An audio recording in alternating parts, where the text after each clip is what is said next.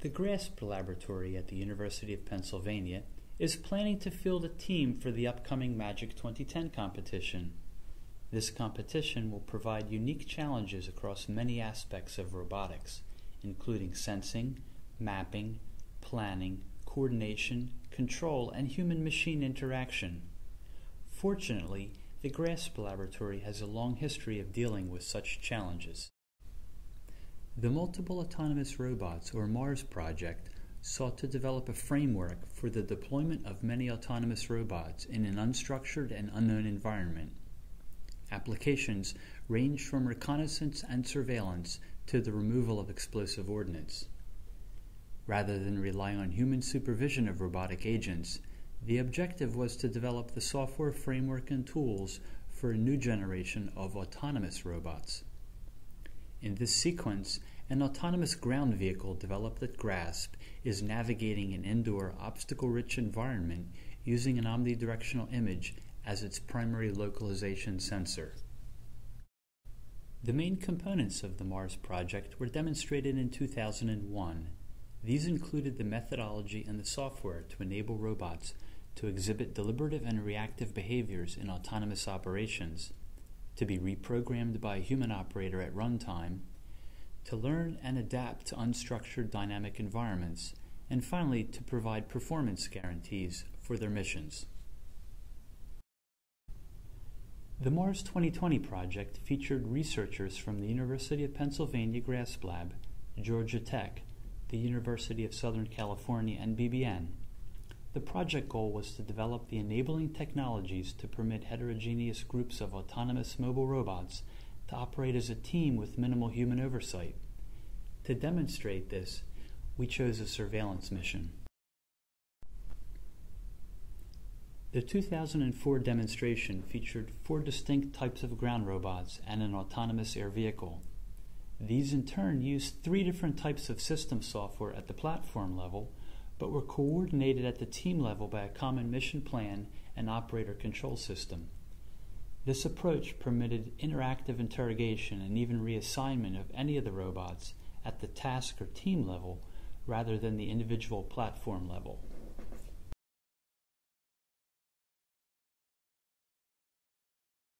The scenario began when the target of interest, identified simply by an orange vest, entered the area.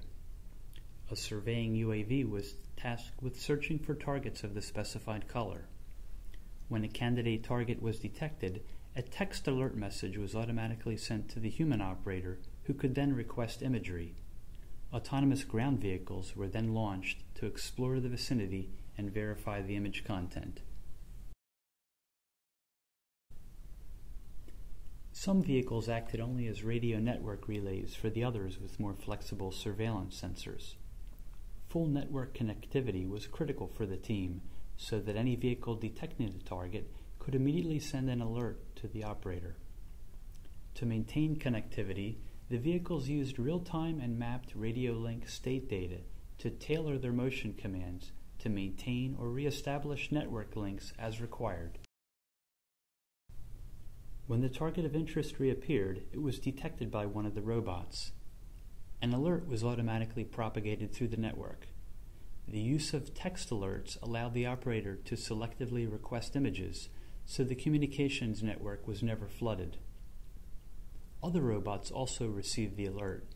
They in turn responded by moving towards the area of detection, storing images, and triggering further alerts as they detected the target.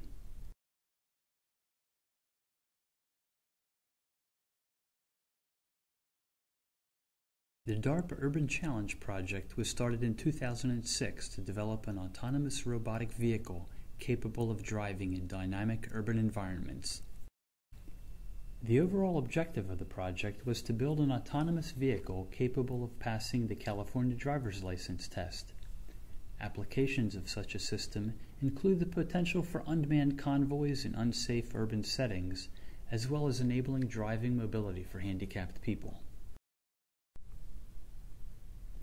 The vehicle platform consisted of a commercial Toyota Prius gas-electric hybrid automobile modified to enable drive-by-wire operation.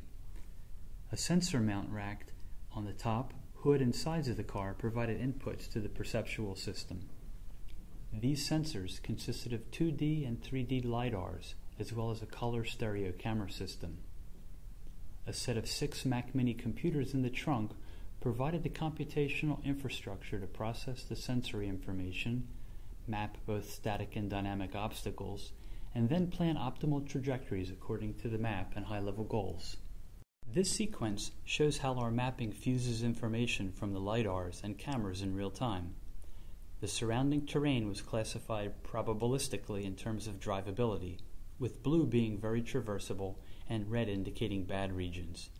A trajectory that optimally minimizes a traversability cost is then generated by the planner, respecting the non-holonomic constraints of the vehicle.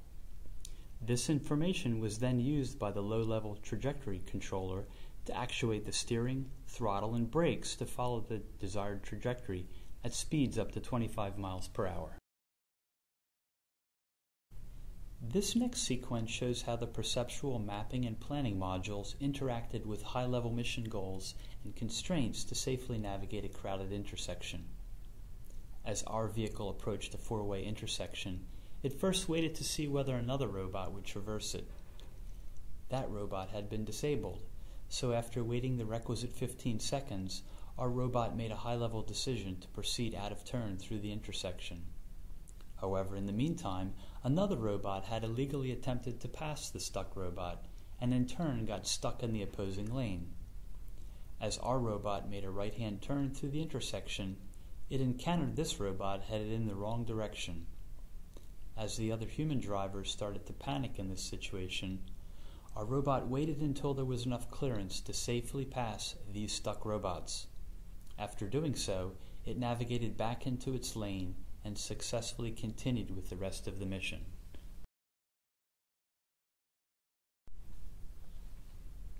This sequence displays the response of a very adaptive system obeying high-level constraints specified by humans, but autonomously sensing and navigating a difficult dynamic environment. The experience gained in this challenge will be critical for the success in the MAGIC 2010 competition.